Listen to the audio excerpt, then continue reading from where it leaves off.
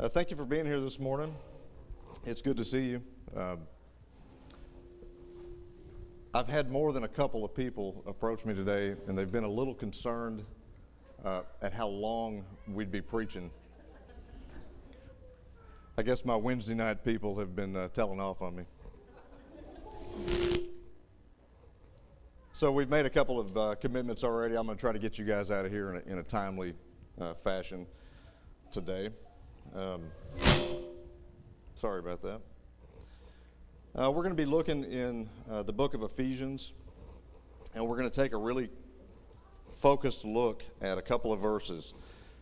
Ephesians 1,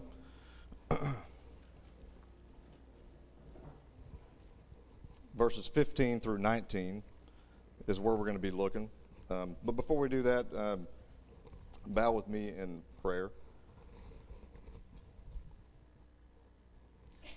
Dear Heavenly Father, we thank you for this day. Lord, we thank you for your word. Lord, we pray that our worship today is acceptable and glorifies you. And Lord, we pray that our time together as your people will be fruitful.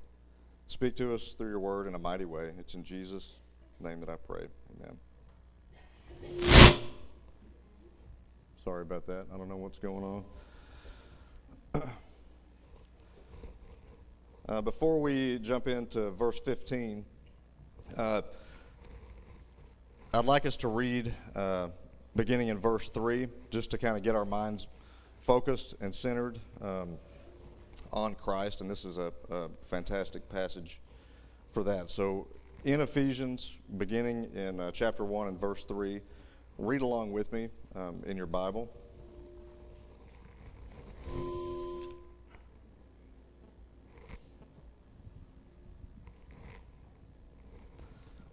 Verse 3, Blessed be the God and Father of our Lord Jesus Christ, who has blessed us with every spiritual blessing in the heavenly places in Christ, just as he chose us in him before the foundation of the world, that we should be holy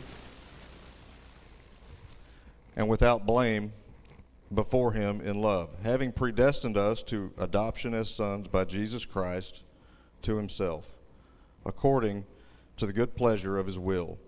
In verse 6, to the praise of his glory, of his grace, by which he made us accepted in the beloved.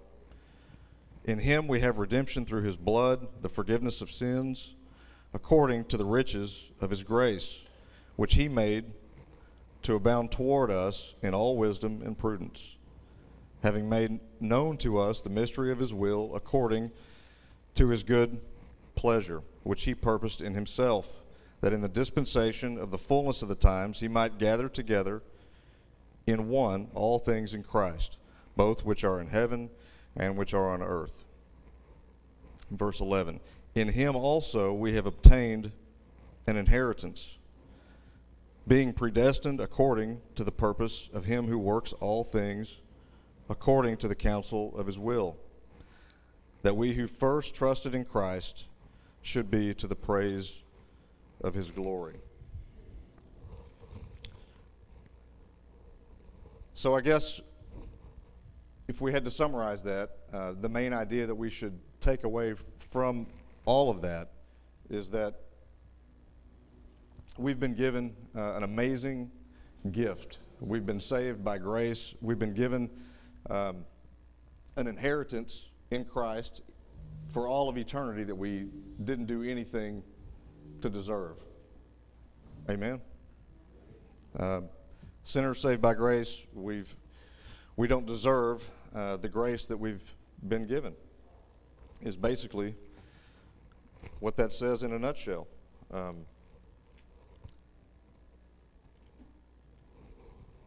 When we think about our salvation, when we think about what we've been given along those lines, it should give us great perspective on the everyday little problems and challenges that we face in our own lives. Amen. Money problems, relationship problems, whatever it is that we face, that sometimes these problems we magnify and we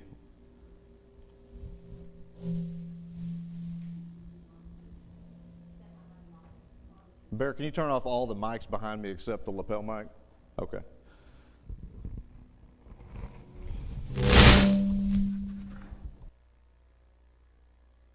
Did that fix it?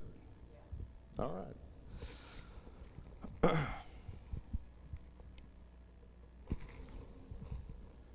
So in other words, when we consider what we've been given, how blessed we truly are, it should help us to not amplify or magnify these everyday issues that we face. Because in the grand scheme of things, we have all of eternity to look forward to with Christ. In Romans 8:31 through 39, it speaks to this loudly.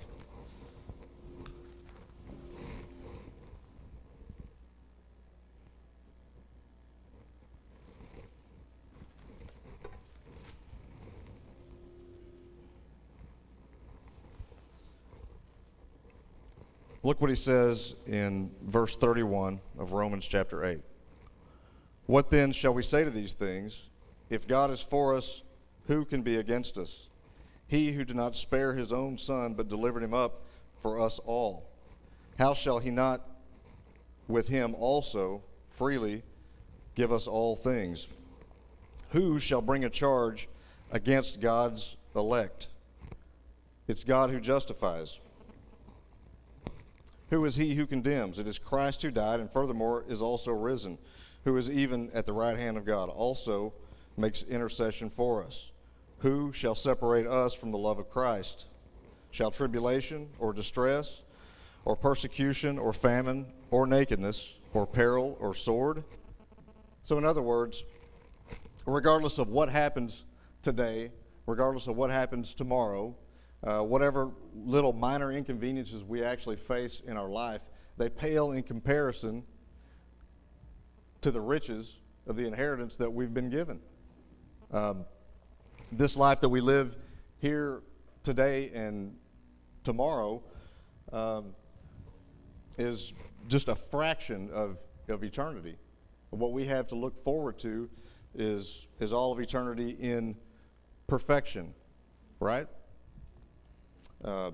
No problems, there will be no persecutions, there's no problems. All of eternity with Christ, completely glorified and perfected.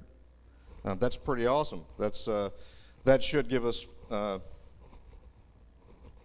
great perspective in our lives. That should help us to endure the things that we face on a day-to-day basis and deal with them in a godly way. So having said that, with that kind of as the foundation for what we're going to talk about today, let's take a look back in Ephesians, starting in verse 15.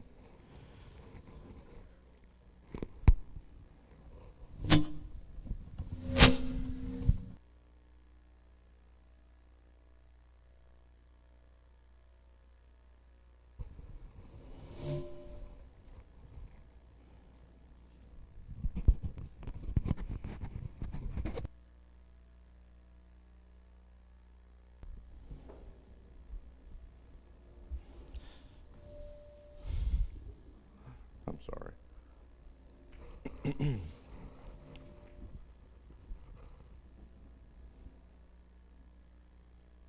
Okay, Ephesians chapter 1, verse 15. Read along with me. Therefore, I also, after I heard of your faith in the Lord Jesus and your love for all the saints, do not cease to give thanks for you, making mention of you in my prayers, that the God of our Lord Jesus Christ, the Father of glory, may give to you the spirit of wisdom and revelation in the knowledge of him. And here's where we really want to take a close look. Look what he says going forward. Verse 18, the eyes of your understanding being enlightened, that you may know what is the hope of his calling, what are the riches of the glory of his inheritance in the saints, and what is the exceeding greatness of his power toward us who believe. So Paul deliberately calls out three specific things.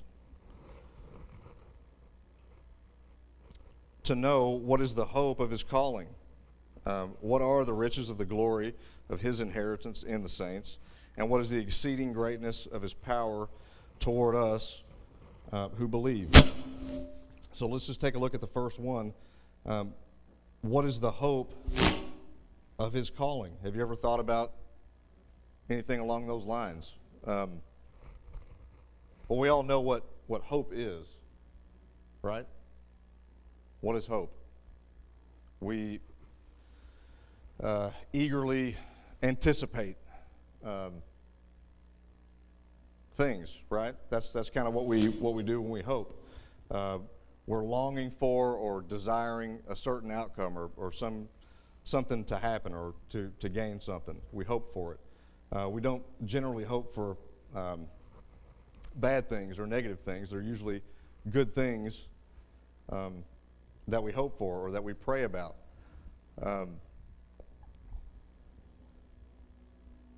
I have great hope that the company that I work for will promote me soon. I have every reason to believe that I'm going to gain a promotion and that it's imminent.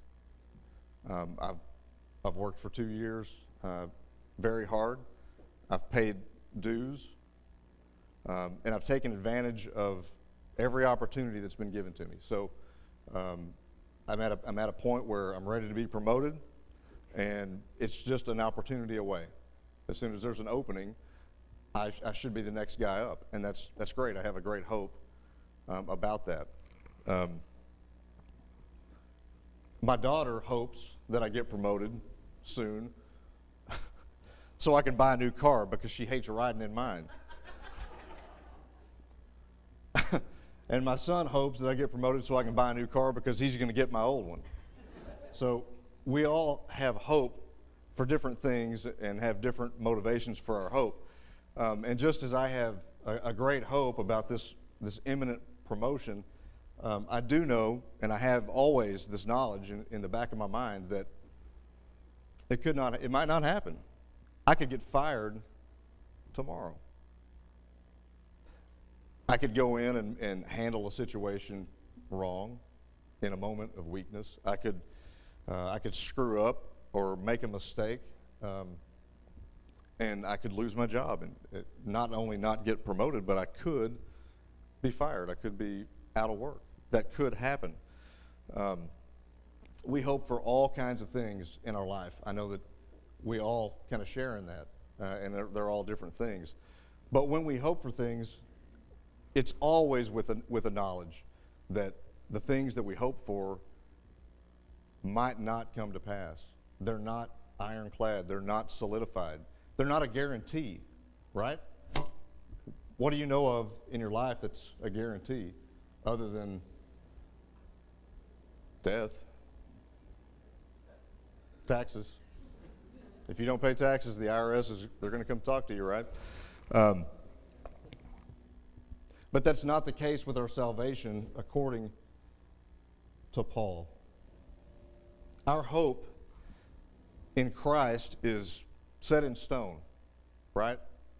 If you belong to Christ, if you are, as Paul describes it in Ephesians, if you are one of God's elect, if you are his chosen people, your hope in Christ is completely solidified.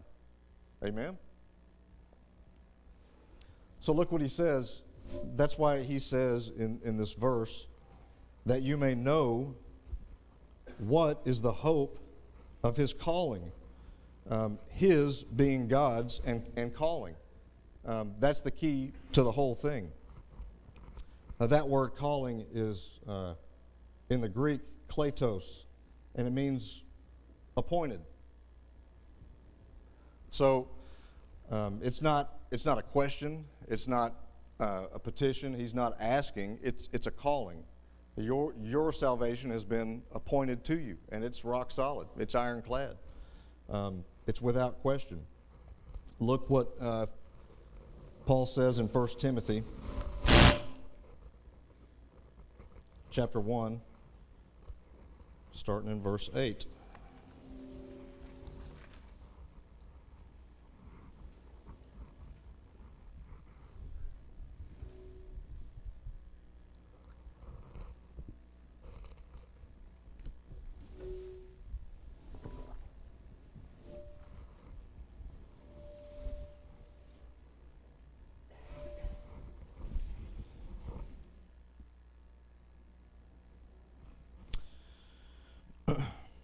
In verse 8, therefore, do not be ashamed of the testimony of the Lord, nor of me, his prisoner, but share with me in the sufferings for the gospel according to the power of God.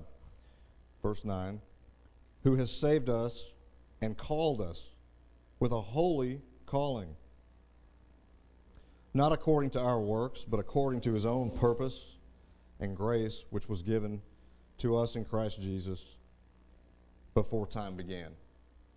I don't know how that hits you, but that is extremely powerful. Read it again. Verse 9, who has saved us and called us with a holy calling, not according to our works, but according to his own purpose and grace, which was given to us in Christ Jesus before time began. That's pretty loud. That's pretty awesome. Called us with a holy calling. That tells you that it's a unique calling. What does holy mean? Holy is completely unique. God is holy because there's nothing like him. He's completely unique. That's what the word means. And this calling that he's called you and that he's called me with is a holy calling. Completely unique. No calling like it. Because it's not a question, it's a guarantee. That's what the text says. John chapter 10 kind of drives this home a little further.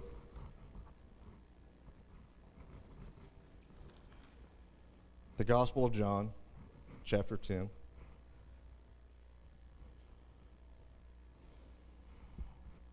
Jesus is in a conversation with some Pharisees. And again, they're trying to trip him up and trying to catch him in what they would consider blasphemy.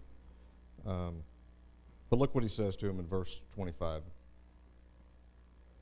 He says, I told you, and you do not believe. The works that I do in my Father's name, they bear witness of me. But you do not believe, because you are not of my sheep. As I said to you, my sheep hear my voice, and I know them, and they follow me. And I give them eternal life, and they shall never perish. Neither shall anyone snatch them out of my hand. My Father, who has given them to me, is greater than all, and no one is able to snatch them out of my Father's hand. I and my Father are one. So that tells us that we are completely solidified in Christ. If you've been saved, if you are a child of God, if you are a part of the church, there's nothing that you can ever do or say. There's no sin that you can commit that can cause you to lose your salvation. You're solidified. It's rock solid. It's not up to you to maintain a certain level. It's not up to you to maintain a certain degree of righteousness.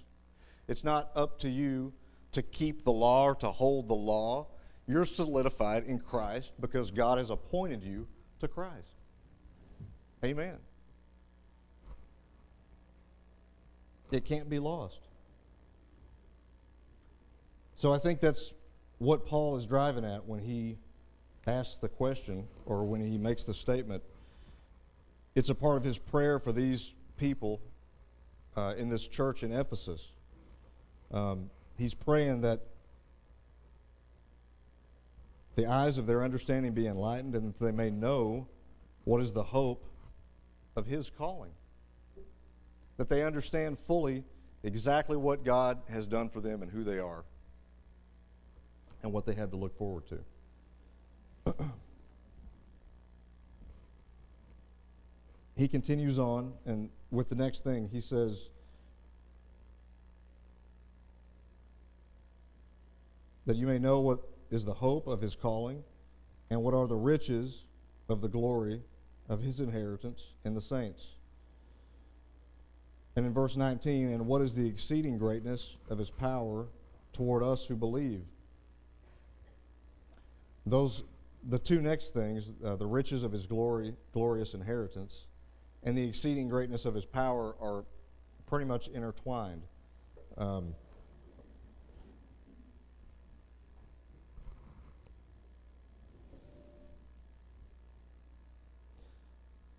He continues on in verse 20. In verse 19. And what is the exceeding greatness of his power toward us who believe, according to the working of his mighty power? In verse 20, which he worked in Christ when he raised him from the dead and seated him at his right hand in the heavenly places, far above all principality and power and might and dominion, and every name that is named, not only in this age, but also that which is to come. So the exceeding greatness of his power toward us who believe. What does that say to us?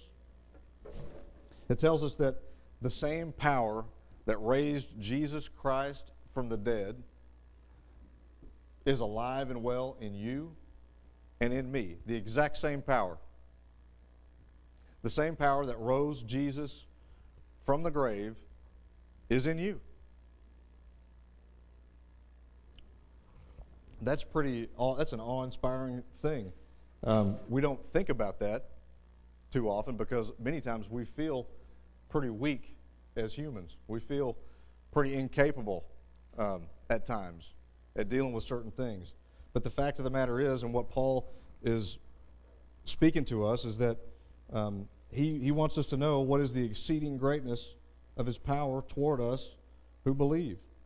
And it's the same power that rose Christ from the grave. It's the same power that Jesus used to bring Lazarus back to life. Right?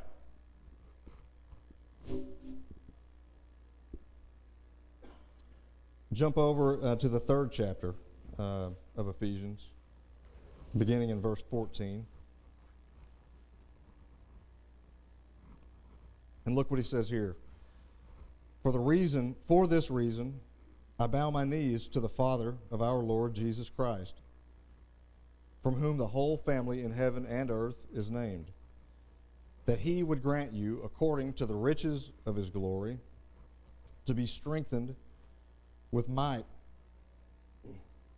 through his Spirit in the inner man, that Christ may dwell in your hearts through faith, that you being rooted and grounded in love may be able to comprehend with all the saints what is the width and length and depth and height, to know the love of Christ, which passes knowledge, that you may be filled with all the fullness of God. Now to him who is able to do exceedingly abundantly above all that we ask or think, according to the power that works in us. To him be the glory in the church by Christ Jesus to all generations, forever and ever. Amen. That makes it pretty clear that we, as redeemed people, as born-again Christians, aren't weak and unaffected. We do have every reason for hope, and we're completely empowered by the gospel to live out a life worthy of God. That's what the scriptures tell us. But it's interesting.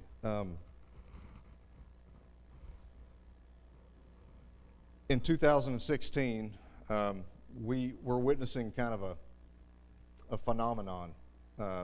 It's really more of a crisis in Christianity. What we see on one hand is a growing complacency, a growing tolerance for sin. We, as the church, become more and more and more complacent in our sin, more and more and more willing to turn a blind eye to the sin that lives in our lives, that's present in our lives, that's present in our brothers and sisters' lives. We don't want to look at it, because if we look at their sin, then we got to look at our sin, and we don't want to do that. So while on one hand we've got this complacency with sin, and you hear it on the radio, you hear it in the songs. I'm not talking about the worldly songs. I'm talking about the songs, the so-called Christian songs. Listen to the lyrics sometimes. We're more and more and more complacent with sin. And on the other hand, we have a growing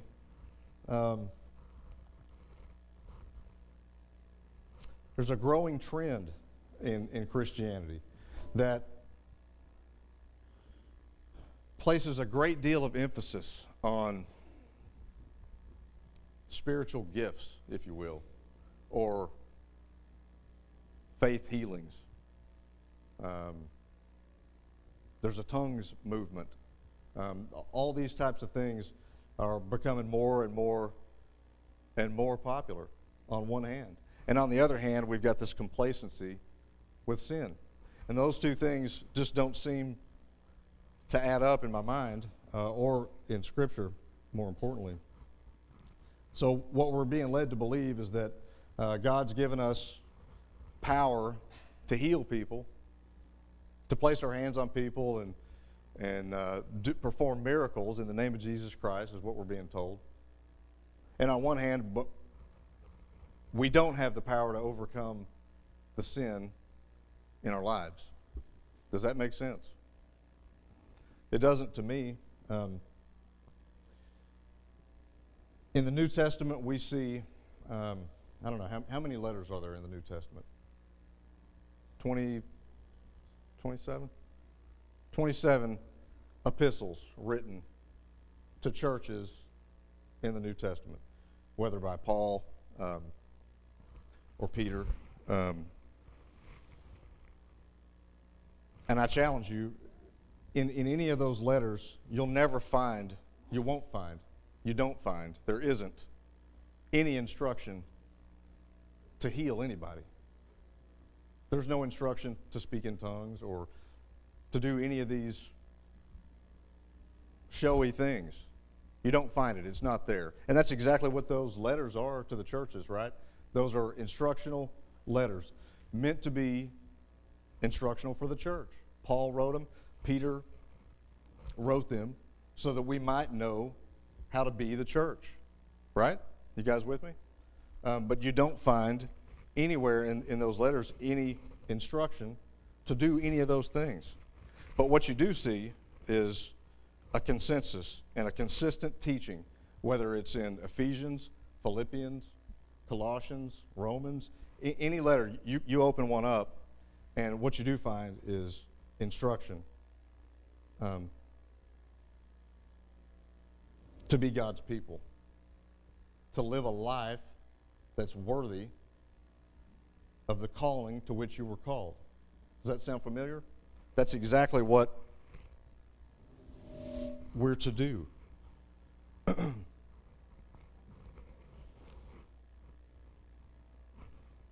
Back in Ephesians,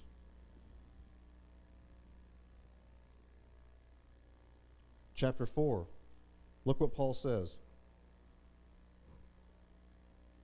In verse 1, he says, I, therefore, the prisoner of the Lord, beseech you to walk worthy of the calling with which you were called, with all lowliness and gentleness, with long suffering, bearing with one another in love, endeavoring to keep the unity of the Spirit in the bond of peace.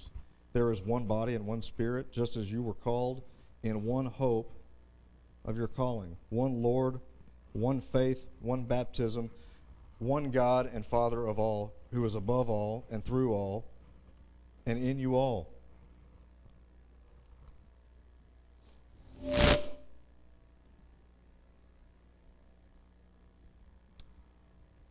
turn to Colossians chapter 1. You're going to see something similar.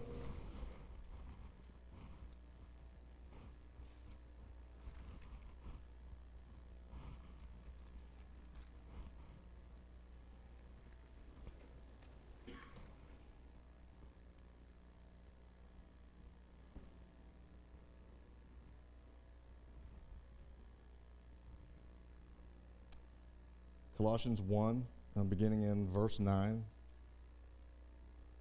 For this reason we also, since the day we heard it, do not cease to pray for you and to ask that you may be filled with the knowledge of his will in all wisdom and spiritual understanding, that you may walk worthy of the Lord, fully pleasing him, being fruitful in every good work, and increasing in the knowledge of God,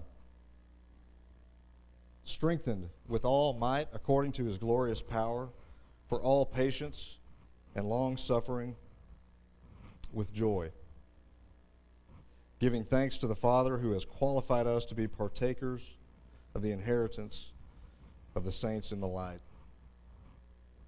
He has delivered us from the power of darkness and conveyed us into the kingdom of the Son of his love, in whom we have redemption through his blood for the forgiveness of sins.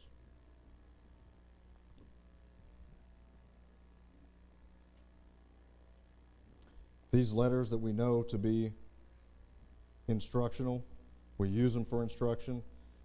We look to them often for instruction. They were written to a specific people, a specific church. This one was written to the church of the Colossians. But look what he says in chapter 4. In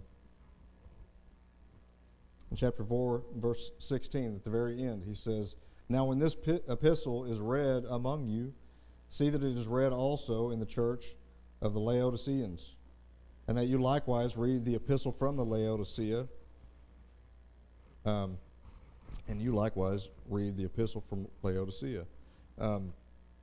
These epistles were written to specific churches for a specific person, but they were to be shared among all the churches, just as we share them today, to learn from them, to be strengthened, and for our understanding to be enlightened. And I've just got one more for you, and we'll close. And it's in 1 Peter chapter 1.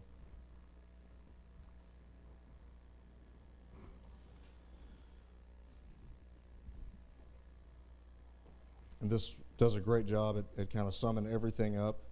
And really, it should charge us and unify our minds and put us on the track and set our minds to what it should be set on.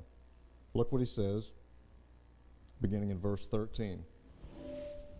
He says, therefore, gird up the loins of your mind. Be sober and rest your hope fully upon the grace that is to be brought to you at the revelation of Jesus Christ, as obedient children, not conforming yourselves to the former lust, as in your ignorance, but as he who has called you is holy, you also be holy in all of your conduct. Because it is written, be holy, for I am holy. So he doesn't say be holy and be set apart and be the light at church. He doesn't say put on your smiling face and show up Sunday morning and greet everybody and shake hands and everything's great. He doesn't say to do that. He says be holy in all of your conduct. That means in every walk of life. That means when you're at work. That means, I'm going to step on some toes. That means when you're at the ball game and things aren't going the way that you like, or that when the referee or the umpire makes a bad call.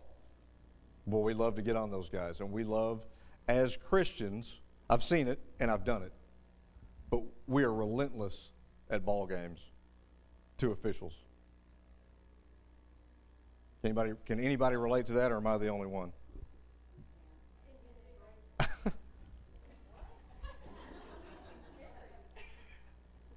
And I'm not trying to step on toes. I'm only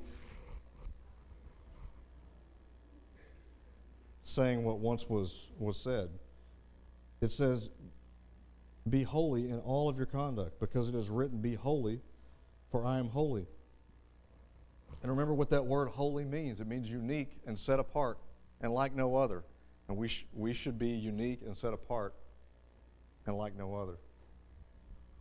He continues on in verse 17 and says, and if you call on the Father, who is without partiality, judges accordingly to each one's work, conduct yourselves throughout the time of your stay here in fear. So read that again. Conduct yourselves throughout the time of your stay here. He's talking about your short little life here on earth. Conduct yourselves throughout the time of your stay here in fear, knowing that you were not redeemed with corruptible things like silver or gold from your aimless conduct received by tradition from your fathers, but with the precious blood of Christ, as a lamb without blemish and without spot. He indeed was foreordained before the foundation of the world, but was manifest in these last times for you, who through him believe in God, who raised him from the dead and gave him glory, so that your faith and hope are in God.